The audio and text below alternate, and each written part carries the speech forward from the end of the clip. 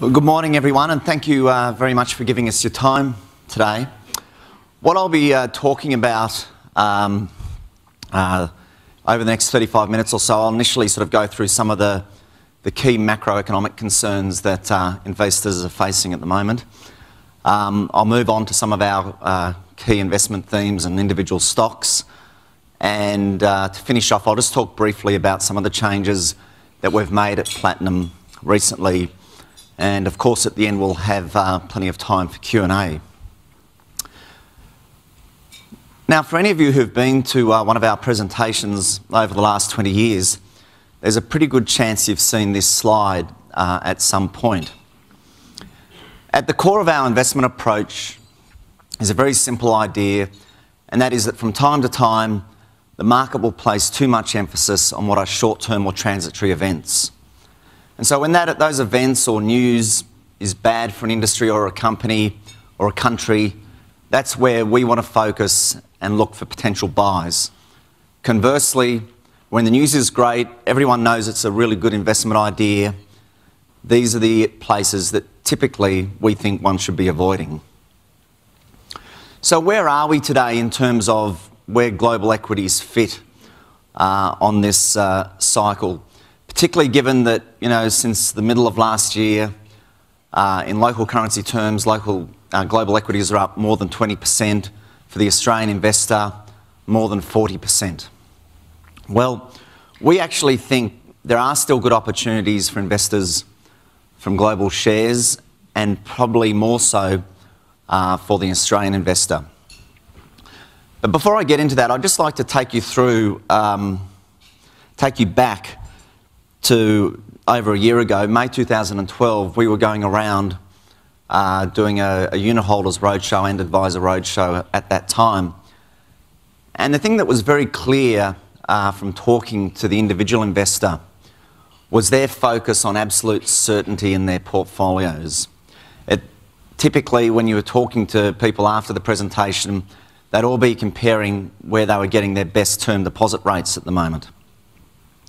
Now, this need for certainty back then really was not that surprising if you think of what the world was like.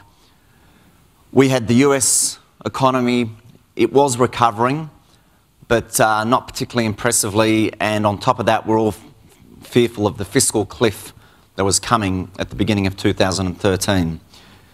Europe was in the midst of its sovereign debt crisis. Italy, Spain were facing very significant increases in the cost of funding, with their bond markets collapsing. And Japan was Japan. And what's more, the Australian dollar had been the great safe haven of global currencies, was steadfast in its strength, which made the idea of global investing even less palatable. But this desire for absolute certainty post the GFC and the various phases of volatility we went through after that, where this led investors to was their very safe investments. Even in the stock market,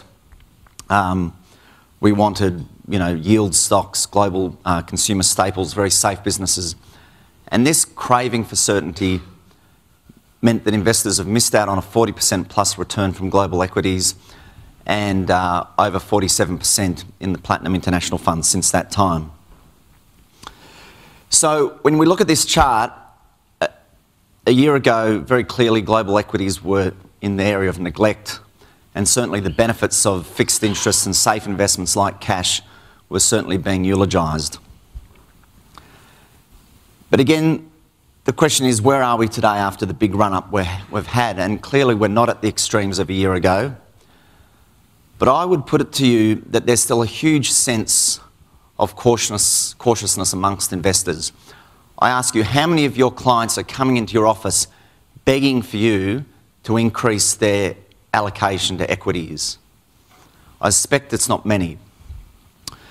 So it's not that surprising really when again we look at the list of concerns that are out there.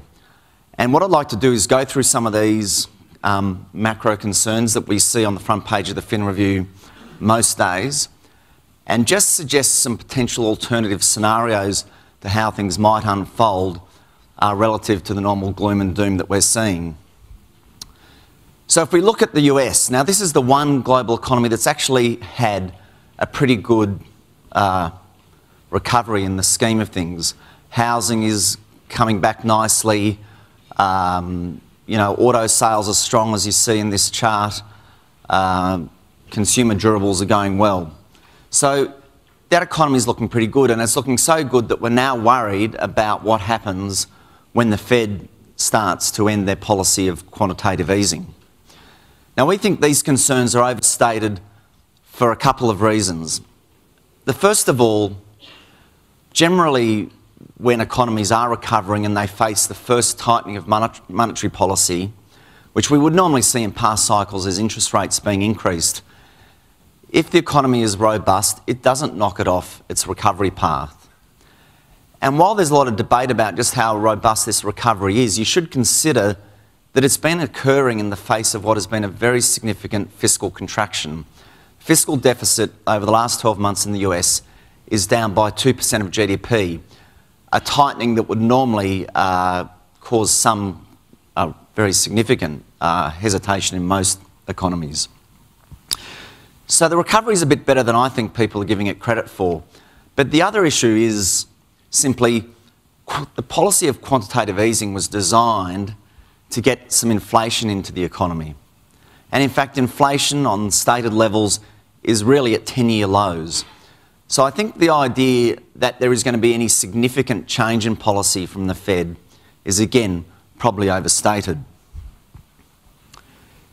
When we go to Europe, most of the commentary I'd pick up, whether it's in the papers or the many emails I get every day, still effectively would describe Europe as a basket case. And yet, interestingly, things are looking a little better there. So if we look at some of the problematic economies in Europe, Ireland, Portugal, Spain, Italy, each of these countries are now running current account surpluses. And indeed, in the case of Ireland, that current account surplus is now 6% of GDP. Now, the significance of this is simply that these economies have shrunk to a point where they are now internally funded. They are not reliant on capital inflows to fund their economy. It doesn't tell you that they're going to start growing, but it probably is highly indicative of the fact that they no longer need to shrink. And indeed, there are many signs that these economies are bottoming out. So if we look at a place like Ireland, we have had, over the last year, jobs being created for the first time since the GFC. We have property prices in Dublin are now up marginally on a year ago, and generally the GDP of that country is actually trending higher. If we go to Japan, another one of the great problem spots of the world, it's actually looking a bit better over the last 12 months. Consumer confidence is at the highest level it's been in over a decade. Consumer durable sales are growing nicely. You have property transaction volumes picking up as well. Now, all of this has occurred really on the back of two things: the promise of a lot of reform from the Abe government and a significant devaluation of the yen. And so many, as we've seen in Japan over the last 20 years, we've had these moments before where things are looking better, and many doubt the longevity of this recovery. But the key at the heart of the reforms that are promised is the idea of creating labour mobility so that companies can shed extra staff and that they can move to places where they're needed. And also key to it is reform of the financial system, which will see money flow to projects that are worthwhile rather than holding up those companies that should perhaps be shrinking. And undoubtedly, if these reforms go through, it will lead to greater corporate profitability. From that, investment will flow, and we suspect, indeed, economic growth will as well. Moving on to perhaps the place that causes us the most concern, particularly as Australians, is China. The country's had a fantastic investment boom for over a decade, and clearly we are coming near the end of that great investment phase. And, you know, we've been writing about this in our quarterlies for 3 or 4 years now. Undoubtedly, there are going to be issues. We will be left with a system that will have too much capacity in a lot of industries. There'll be too much steel capacity, too much cement capacity. There will be bad debts building up in the banking system. But our experience of investing in China over the last 20 years has been this. When one part of the economy slows, invariably capital will find its way to the more interesting parts of that economy.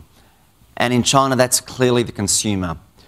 Whether we look at auto sales, the consumption of healthcare or financial products, China has a long way to go. And to give you a sense of some of the things that are happening now, e-commerce is rising very rapidly in China. So we now have estimates that it's anywhere between 4 to 8% of retail sales. And with that is going now a whole round of investment into the logistics systems that are needed to support that very strong growth.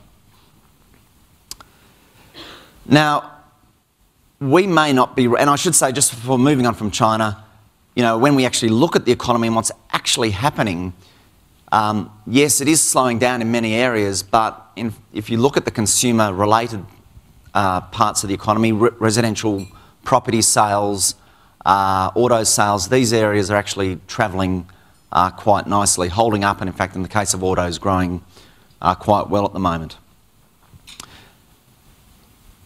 We may not be right about some of these economic scenarios where things turning out a little bit better than the typical expectation. But there are very significant fears in markets for these poor outcomes that we're hit with every day. And what I would note is this.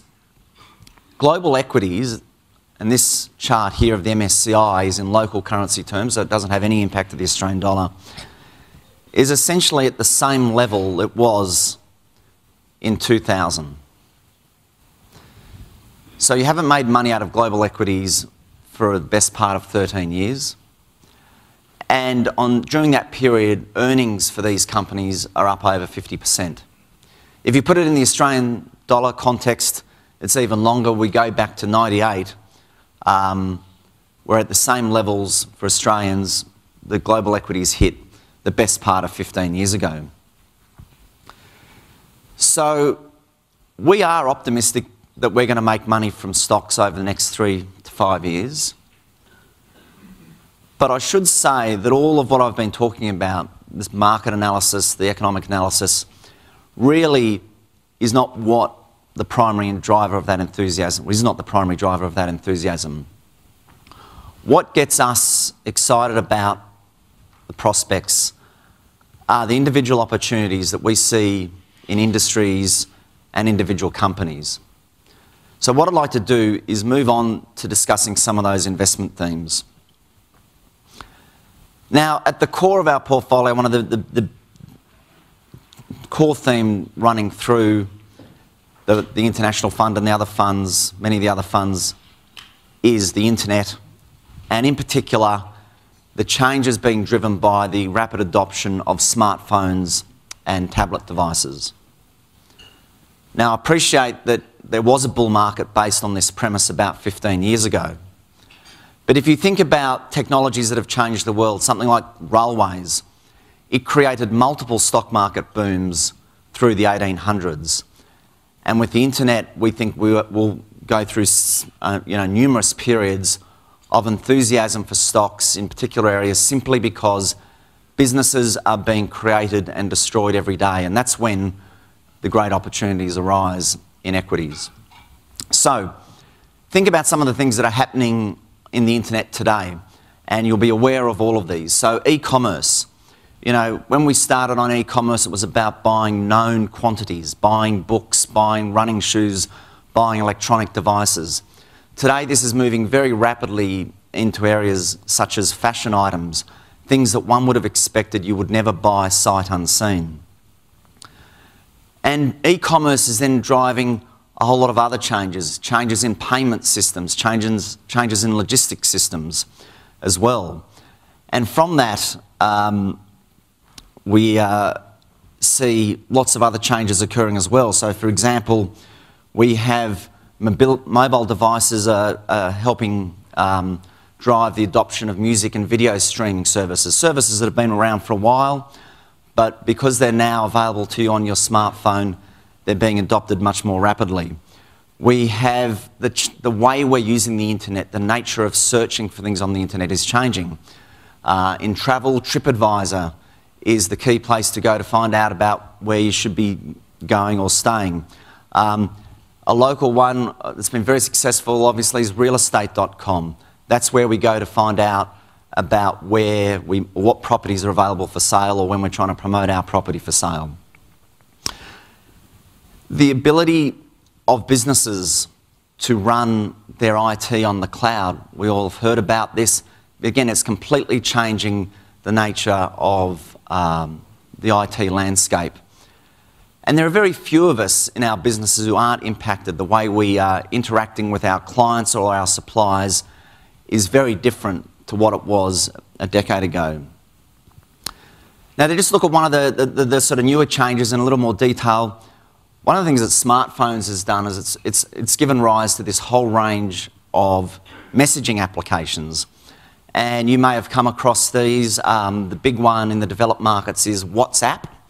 I don't know if those with teenagers, mine certainly use a thing called Kik, K-I-K, to communicate with one another. And a messaging app, for those who haven't used them, it really started out as a simple way of avoiding sending an SMS or text message. It's essentially the same thing. As long as your recipient has the application, you can send the message by your application and you're avoiding getting charged by your telco. But these things have morphed into something much greater than simple SMS or simple text-style messages. We're using them for photo sharing. We're using them for leaving voice messages. We're using them. WhatsApp have introduced a walkie-talkie type function. Games are being played or downloaded on these applications and played amongst friends. And they're now being used to lead into e-commerce opportunities. So something like WhatsApp has around 250 million users worldwide. WeChat, which is the popular one in China, has over 300 million users in China and 50 million users outside of China. And money is being made here. It's being made from selling you those games. It's being made from advertising. It's being made or will be made in the future from e-commerce opportunities. Now, all of this activity across the net is driving demand for bandwidth. And we all know about this in the mobile telephone area where telcos around the world are having to upgrade their systems to 4G, but it's also happening in the fixed line system where bandwidth bottlenecks are developing and there's need to upgrade the network capacity for the fixed lines. Now, of course, none of what I tell you is particularly new or revealing, and indeed many of the stocks that are benefiting from some of these trends are very popular ones, well owned, and indeed are probably more in the eulogistic phase than the area of neglect. But it's our observation there are still many interesting opportunities, and I'd just like to take you quickly through a number of these that are in our portfolios. So to start with, Google needs no real discussion. Baidu is the Chinese search engine, and if you want to know a bit more about that, you can read about it in our quarterlies. A year ago, when we were out here talking, we were talking about Sina. It is basically it owns Weibo, which is China's Twitter. But we also have some newer ones. So, for example, Naver. Now, Naver is a Korean company, another search engine. It's the dominant search engine in Korea, and in itself a nice enough business. But what Naver also owns is one of these messaging apps called Line, L-I-N-E. Now, in the space of 2 years, they have gathered over 250 million users. They are the leading messaging app in Japan, Thailand, Taiwan, Chile. They have a number 2 position in India, Indonesia, and Brazil. And today, that business is already earning them $100 million per quarter. And if you think that's in the space of 2 years that this business has been created. So that's sort of a pretty interesting one that we have in the portfolio at the moment. Another one is Zillow. Now, Zillow's actually made the papers here in the last couple of days. Some local individuals bought a bit of stock in it. We've been there for a while. We're up probably, it's a bit, not quite 50% since we first bought it. But very quickly, Zillow, if you like, is the realestate.com of the US. But the real estate portals in the US, it's a long story, but are far less developed than they are here. And today, you can buy Zillow for $3.8 billion. It's the market cap. Compare it to realestate.com, it's around $3.9 billion. And, you know, I guess very simply, the US property market's just a little bit bigger than ours. So, another interesting one. But there's a whole range of areas, and a lot of these businesses we've been talking about are sort of, I guess, those classic virtual companies in some respects, but there are many real businesses with deep technology that have very solid positions that will benefit from the changes that are occurring. So Ericsson, really one of two companies that can provide 4G infrastructure for the mobile phone companies. Ciena is one of a couple of companies globally that can provide the optical networking and transport equipment for the development of fixed line systems. In hardware and components, Samsung, you know, yes, it's a mobile phone company. It's the leader in smartphones and tablets. It also has a whole lot of the underlying componentry critical for these for phones and so on. But if you go back a few years ago, Samsung was a memory company. It made the memory chips for your PC, both DRAM and flash memory. We think are markets where we have a very tight supply-demand scenario occurring as a result of the proliferation of these devices. Together with Micron and Hynix, this industry has consolidated, and we think these three companies from their memory businesses will be entering a very profitable period for a while now. An interesting one, sort of quite different, is FedEx, who have developed over the last decade, a business delivering parcels to the consumer, so are a clear beneficiary of the whole e-commerce trend.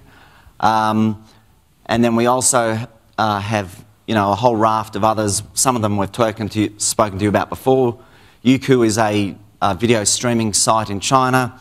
51 Jobs is the Seek, sort of a combination between Seek and LinkedIn in China. And then some more boring names, Cisco and poor old Microsoft. These both companies that are significant beneficiaries of what's going on in the internet today. And in aggregate, these stocks are accounting for around a quarter of the portfolio today, the international portfolio. Moving on to other areas though, because we're not just investing in tech, we have a range of other themes that we think are quite interesting. And one of these that's been present in the portfolio for a little while has been, I guess, around the repair of the financial systems post the GFC. We've already made good money out of owning Bank of America, Lloyds in the UK, Bangkok Bank in Thailand. The latest one to be added to the portfolio is Intesa. It's the leading bank in Italy. It has around 20% of the deposit market there.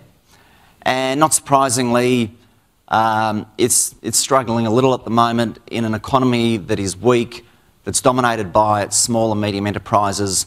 There has been a big pickup in bad debts for Intesa and the banking system in general. But there's some things about Italy that stand out that make it not quite as desperate as perhaps other parts of Europe. There wasn't a huge property boom as there was in Spain or Ireland. There is... And also the level of indebtedness generally around households and corporates is nowhere near what it is in other parts of Europe either. So it's not quite as bad a story, and yet the market's quite fearful because of the general prospects for that economy. And on top of that, we have an issue where the ECB, you know, last year was lending money to the European banking systems to hold them up, the so-called LTRO loans. These loans need to be paid back in 2015. that won't be a problem for Intesa, but for other parts of the banking system, that's going to cause a challenge. So together with this difficult economic environment, the concerns over how the banking systems come out the other side of these LTR loans means that there's a fair bit of concern about the prospects for this bank. However, it is trading at 60% of book value, and we think this represents very good value for a banking franchise of the quality of Intesa.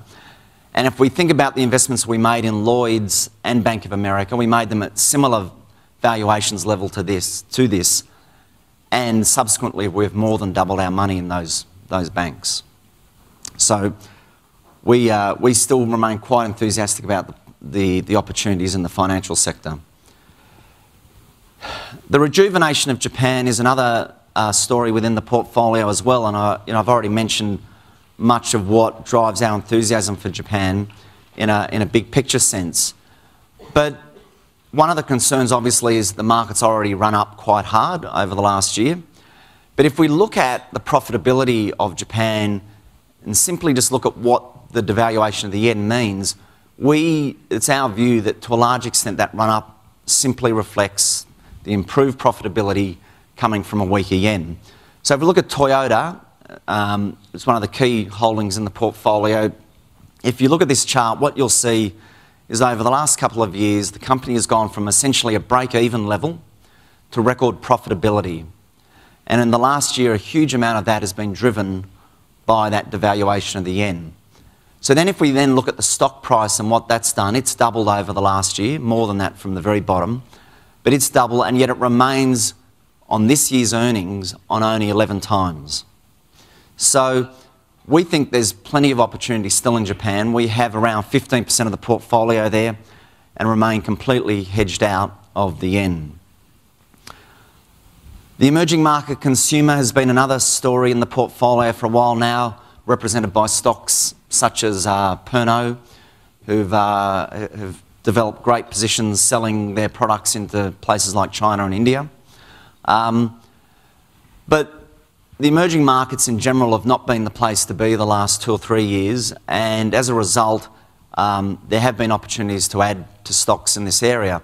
Now, as I was talking about China before, we really want to stay away, we think, from the investment-led parts of the emerging world, but we don't actually think that any slowdown we're getting here is a really significant issue for the consumer.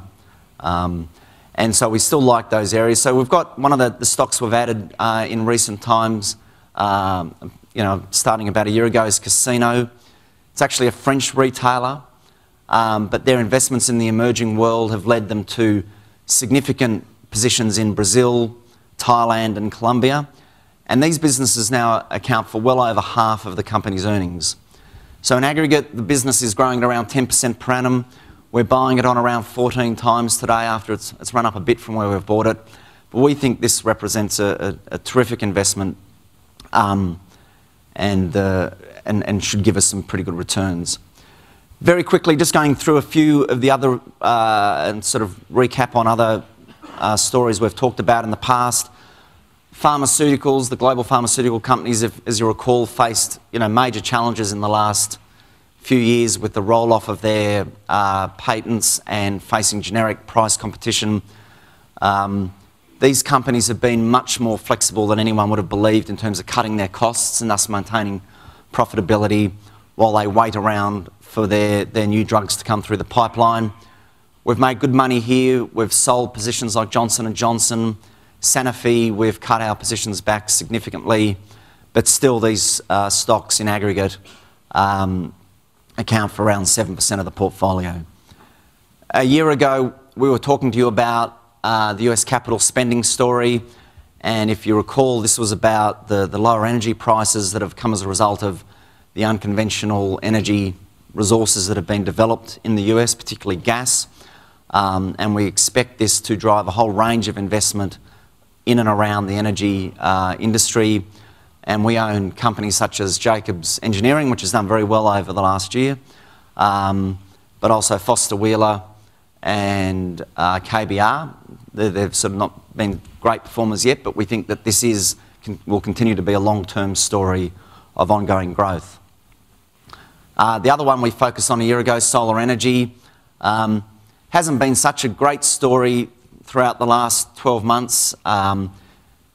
If you recall what that was about, it was about the solar panels now becoming competitive with the grid in more and more locations, and thus driving investment in solar.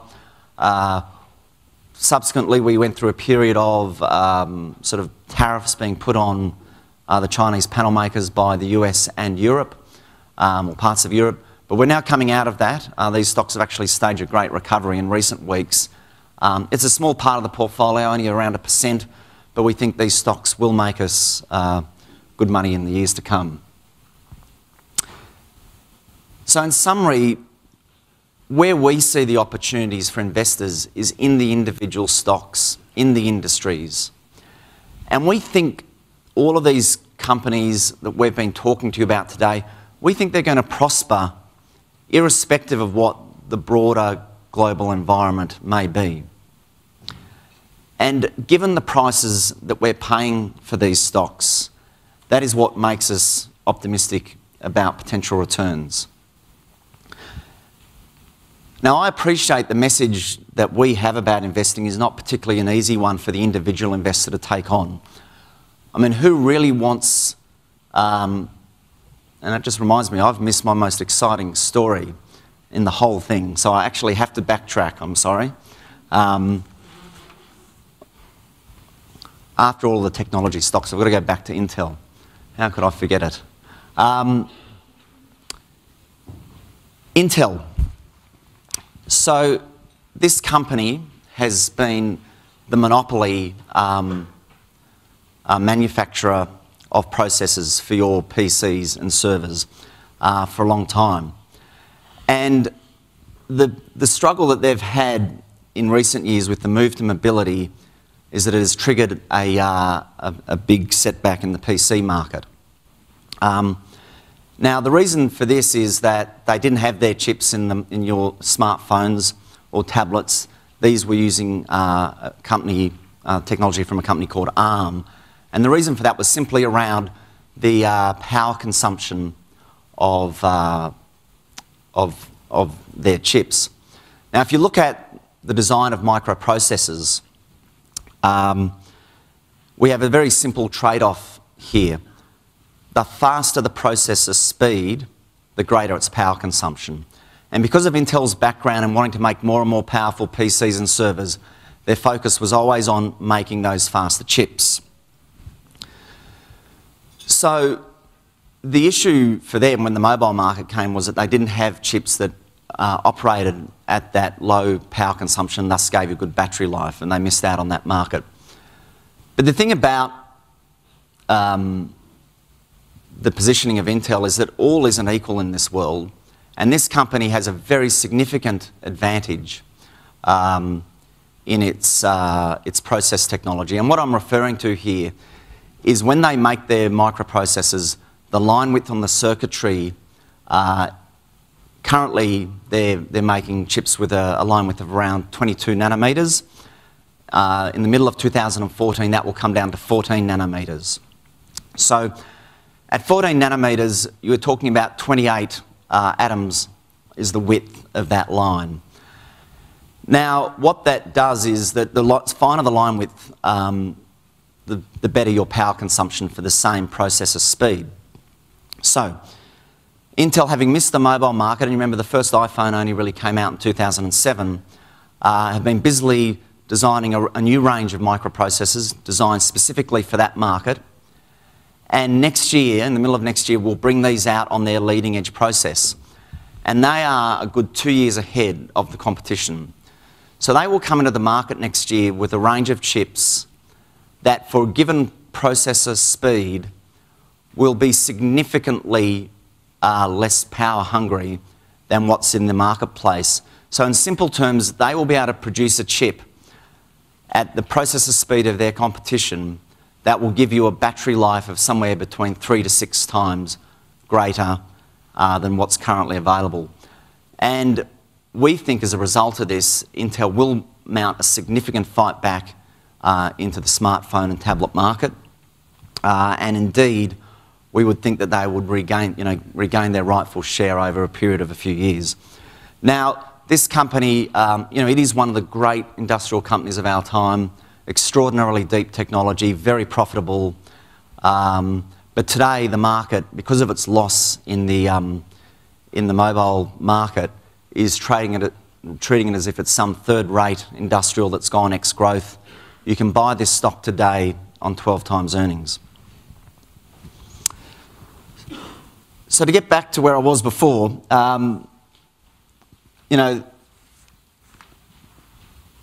message about our message about investing is not really the most palatable one for the individual.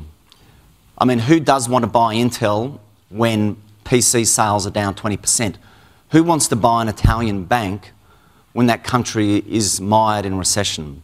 Generally, that's not a message that resonates with many. It's a difficult message, but we think it's an important one, and simply for this reason: investing this way works.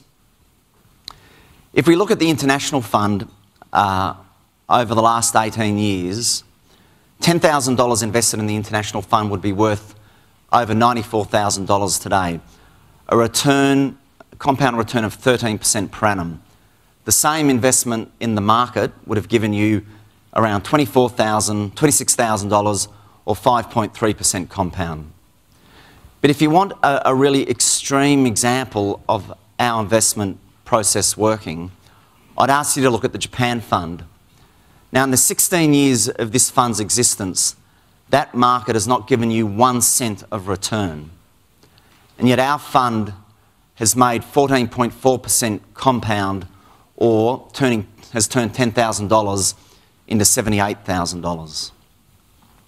Investing against the flow of the crowd will make you money. Now, finally, I'd just like to talk about the changes at Platinum we've made, specifically my elevation to Chief Investment Officer, and in particular what that implies for Care Nielsen's day-to-day involvement at Platinum. Now, just to give you a little bit of background on the change, at Platinum, within the investment team, it's always been a fairly informal environment. Yes, individuals had their responsibilities about what sectors or geographies they covered, but it was just everyone's job to get on and find money-making opportunities for clients. Now, the team has grown and we now have 29 people in the team. And what we have found the need to do is to introduce a little more structure to that team, to just ensure a well-coordinated research process and to maintain a high level of communication within the group. And what we've done over the last couple of years is to create small teams within the greater team, and that is having a very significant improvement in the productivity of the team in general. Now, in this context, the role of the CIO is really about making sure each of these teams are working well and working together as required. But coming on to the question of Care's involvement day to day with the business, nothing has changed. Care's portfolio responsibilities remain as they were. He continues to manage 85% of the Platinum International Fund. And I can assure you that his enthusiasm for investing hasn't changed at all. But that really is the point. Investing is not a job or a career for someone like Care or myself. It is simply something that we do. So I'd like you to think about some of the great investors of our time. John Templeton, still investing at 96 when he passed away. Charlie Munger and Warren Buffett are still going strong at 89 and 83 respectively. And George Soros, probably the greatest moneymaker of all time, still involved in the markets at 83. So on this basis, I'm expecting to get another good 25 to 30 years out of Care.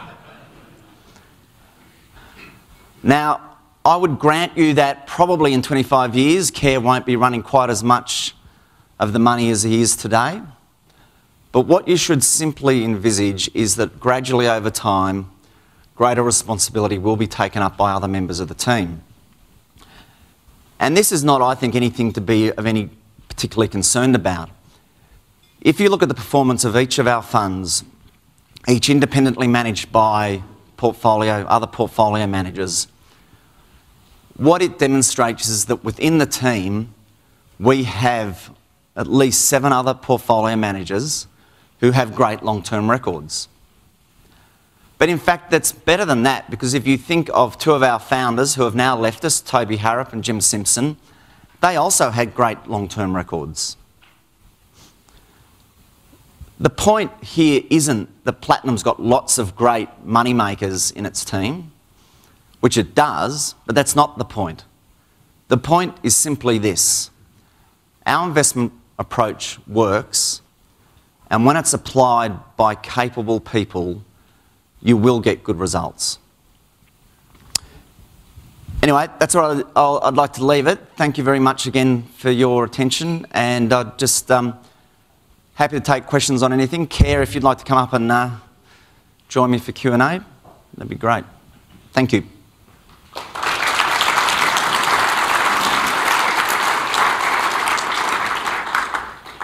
Now, just while we're getting the microphones out to people, there's one question that's been coming up a lot when we've been meeting with people, and it's the issue of, within our portfolio, the increase in the number of stocks that we currently hold. Now, the background to this is that each of our analysts, after they've been with us 2 or 3 years, start to run their own analyst portfolio. It's a small portfolio of stocks, their key ideas.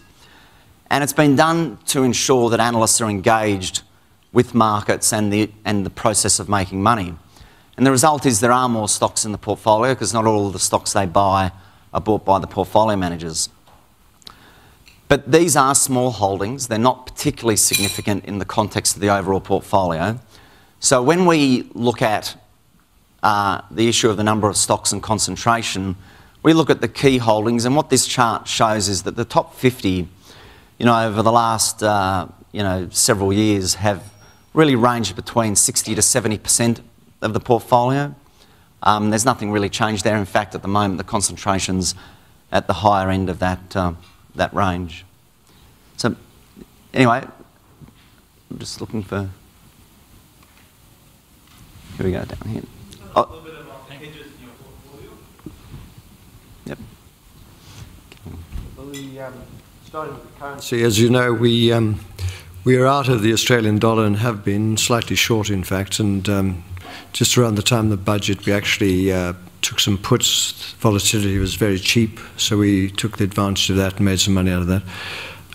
Now we're pretty square. We have no yen, and the rest is US dollars, euro, and European currencies, and some Asian currencies. On the shorting, we remain short to around 15%. We had some puts in the other day. Again, volatility was very low. We've cashed those out at decent profit. We're not making money. We're losing money on shorts, and they principally are the Russell and a retail index ETF, and then some specific stocks in engineering, many of them related to the resource boom. They may make us some money, but what's actually happening is this last big run-up we've seen is all being re-rating rather than earnings, and they've just held their value. We thought they'd sort of stumble backwards a bit, and they haven't. So we're not sort of genetically grafted to having those shorts, but there is enough uncertainty. We'll see some turbulence in Syria. We'll see a few of these things, so they're in place. And frankly, we think the excitement in markets is going to move away from the US to more of these other markets, particularly Europe. We've seen a lot of flows into Europe, and we see huge opportunities in places like China. Some interesting developments are taking place in India. So we don't think having the shorts on, which are principally in the US, is the most dangerous thing at the moment.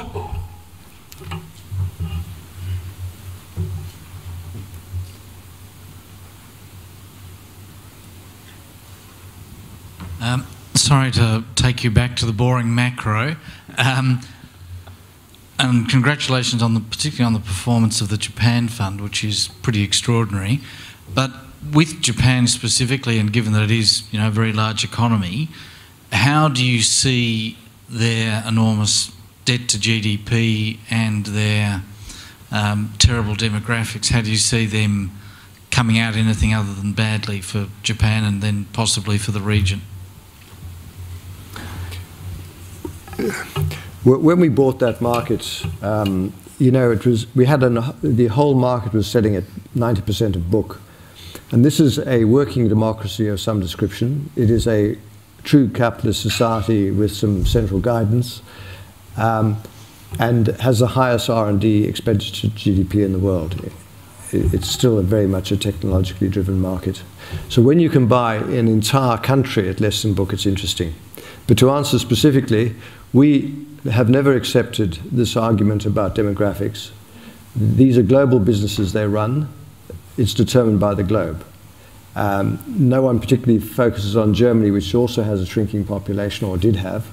And not today, because half of Southern Europe's going up there. But so that's not a good argument. The question that we cannot really address with any conviction is the problem of having so much debt. And when we talk about the end of QE or tapering, we must remember this is the one country that is still in QE with you know, squared. I mean, they really are creating a lot of money. So we see inflation as being the outcome, and we see the yen remaining weak, and they'll do perhaps what we've seen in many other countries, is simply inflate their way out and suppress interest rates, punish those who earn fixed interest, and induce them to earn risk assets. We think the bull market in Japan will be pretty substantial. It's been big, but we think it'll be substantial.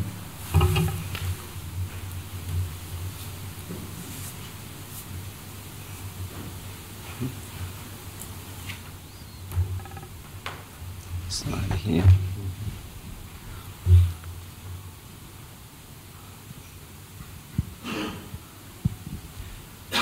Thank you for the presentation. Can you comment on the valuation in the portfolio at the moment? Before your recent success, there were some people questioning the position maintaining with Platinum, and when you looked at it, I think from memory the PE was around 7 or 8 in the entire portfolio. So has it moved much from there? I mean, I don't know if it was ever quite that low. But certainly, you know, in general, it would be probably more of the order of 12 or 13, I think, if you take out the loss makers. Sorry? Or higher, right? Could be a bit higher, but it really is, I think, the strength of some of those businesses, the sort of Ericssons and the, you know, the Intels that are in there, and the growth prospects. I think, you know, you've got to look at it in the context of that. So, I mean, I think one of the interesting things that's talked about a lot at the moment, and it's the complete reverse of pre-2008, is that there's a huge amount of stuff being written up about valuations and long-term valuations and how high they are. And, you know, we're at the moment, we're using these very long-term measures, using, you know, 10-year average earnings to work out valuations and deciding that P's are high, having been through a period of decent earnings growth. And so I'm faced again every day with all these, you know, messages, stocks are expensive, and my response to that is, what about mine? Mine aren't, and I don't think they are.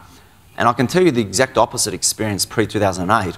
All we ever heard about was the Fed model and how cheap stocks were, and that, you know, you had to buy stocks because look at the difference between, you know, interest rates and earnings yields. And back then, you know, it was like, well, that's great, but tell me which stocks these are that are cheap. I could never find them. So I think it comes down to the, you know, that those aggregates can, you know, you should look at them, but I don't think they always actually give you the answer. We're vague on it because it doesn't really help us much. So when we first bought Toyota a year ago, we were buying it at 29 to 3,000 yen. Its total earnings were around $7 or $8 billion. This current year they'll earn close to 22 billion, we think. Next year, 26. So the historic doesn't give us a good idea, particularly, you know, particularly when you're buying depressed stories. And then when you start buying internet type of stocks, it really gets horrible because, I mean, you're buying them on 8 times current sales. But that doesn't mean they're expensive. And you might say, gee, you guys are wandering off to the ferry somewhere. But that's not the case. We're actually seeing these global businesses. And what we love to broadcast is this whole idea that mobility completely changes the world. And we had that sort of hiccup about 6 to 12 months ago where everyone was getting a bit concerned about the changeover to mobile devices for advertising and so on. But what the reality is, we all now have a internet address as we carry around a smartphone. Each and every one of us with a smartphone has an internet address. That's a huge transformation for humanity.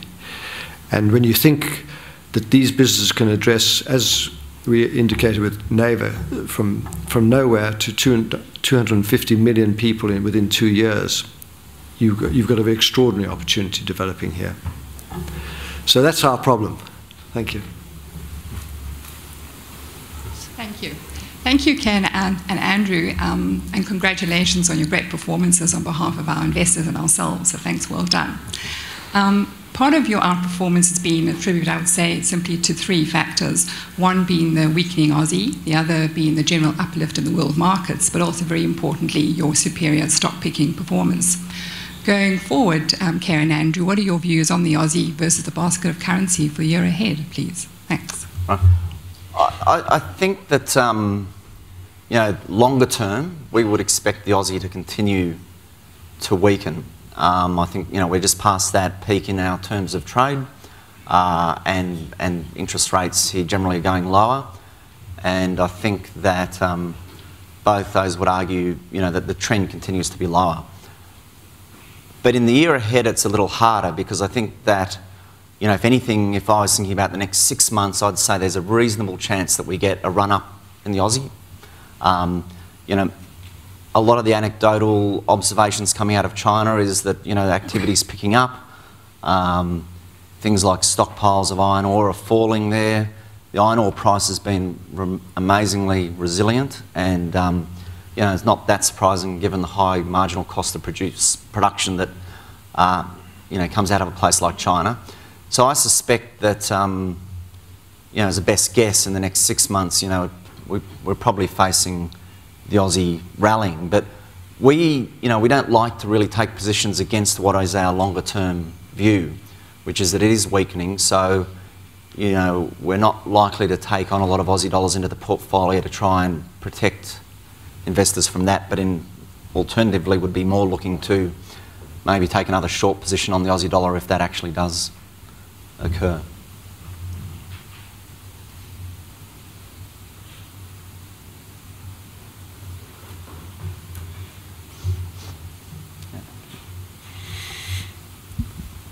I was just wondering what your thoughts were. There's quite a lot of noise at the moment regarding emerging markets. You touched upon India, and we've obviously seen significant moves in currencies there. How do you see that unfolding in the next 6-12 months? Yep. So India is an interesting one because it's quite amusing actually, some of the commentary around the emerging markets, because what we've seen is, foreign investors, particularly US investors, who have piled into the emerging bond markets now head for the doors with the fear of tapering. And that's had an impact on the currency markets. But, you then start fitting the words start to fit the music. So the stock market's selling off, the currencies are selling off, and so now we have a current account crisis in these countries, most of who are running current account surpluses and have for some time. Even in Indonesia is entering its 2nd year of having a current account deficit after a decade of surpluses.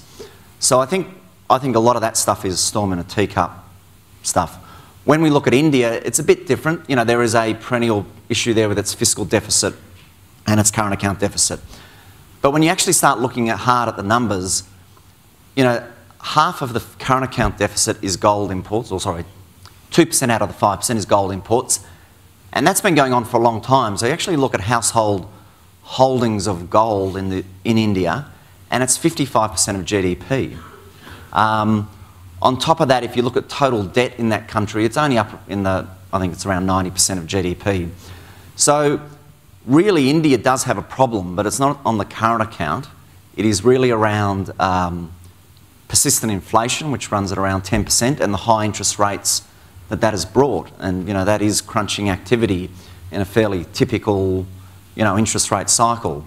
But we have, as of this week, a new Governor of the Reserve Bank of India, and if we're to read, his opening speech as meaningful of anything, I think we have a very different environment coming for the financial sector in India in particular. Some of the reforms are perhaps longer term, but ultimately, if nothing else, what it highlights is that India has essentially a only partially open capital account. So it's not that much of a, it's not that, when you have a bit of a current account deficit, it is harder to fund it. But there's clear opportunities for that country to reform their financial sector. We get an election next year. I just see that what we're seeing in the Indian market is stocks that are sensitive to high interest rates are being sold off very aggressively, and I just think it's a good buying opportunity in those, and that's what we've been doing. And for all the hype, these countries are still growing at. India's still growing at its worst spot now at 4%. China's growing at supposedly about 6 or 7. I mean, these countries are still growing quite nicely. Thanks for the presentation. You've given us an insight into your processes and the informal gatherings, etc., when you nut the portfolio out. When you look at, I suppose, Syria at the moment and different wars and things that are going on and the noise, how does that play into that process when the fear and gyration of markets, and how does it play into your process when you're thinking through? Well, it's by and large, it's very hard for us to either predict those events or to actually have any great insight into how they'll unfold. And so I think that's where you get back to that long-term approach of saying, well, do I want to sell some of my intel today because I'm worried about, that the US are going to go into Syria and what that might do to oil prices and markets in general. So, as a typical, and I think also, that the more lowly priced stocks are, the more resilient they are to those sort of events. So, I guess the answer is we can't do a great deal about it, and nor do we, but Keir, I don't know how you'd like to... Yeah, it's an interesting question. I think that we tend to resort to looking at things like liquidity, direction of corporate profits, liquidity being the principal driver. And the thing that's sort of been putting us off stocks in some areas is just the very high level of corporate profits in relation to their history. And it's been hugely driven by the substitute of cheap labour in the emerging countries. Now that's not going away, and we don't really have in the developed countries any evidence of inflation. So we think liquidity remains in place for some while here, and in a general sense, the inflation we're seeing in the money stock will be reflected in real assets.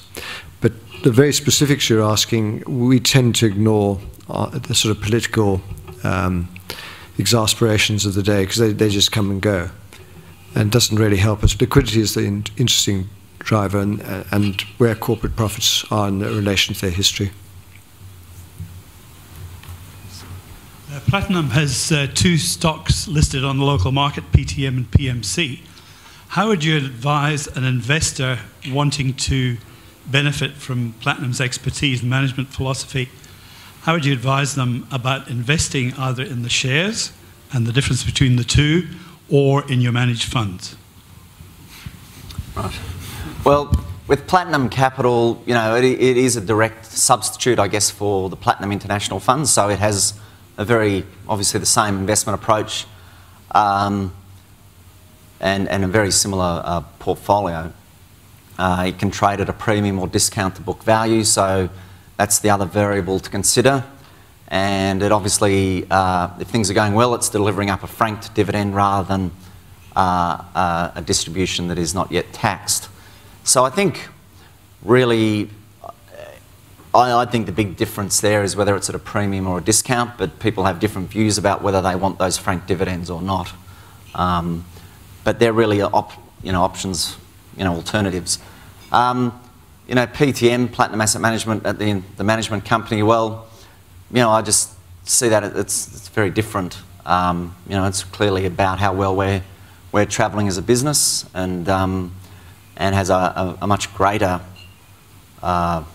set of variables that, you know, I wouldn't see it as a substitute in any way for investing in the funds. You ducked that nicely.